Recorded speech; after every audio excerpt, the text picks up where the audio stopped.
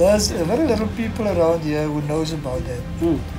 But my mom, she told me, we used to have a millie ball in summer, especially in summer. That's bad. And there was another couple of guys who came from Eastern Cape in 1988. Because I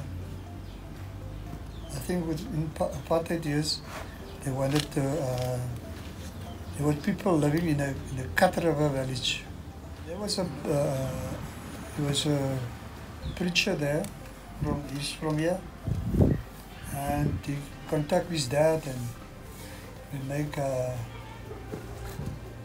plan here to build houses for our community.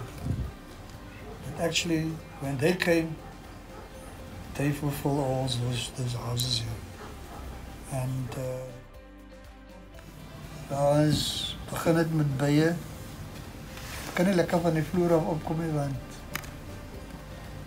daar is nie lekker veiding vir die bye nie, droogte geraak, maar maatskappy wat begin het om heuningbostee te plant, en heuningbostee, maar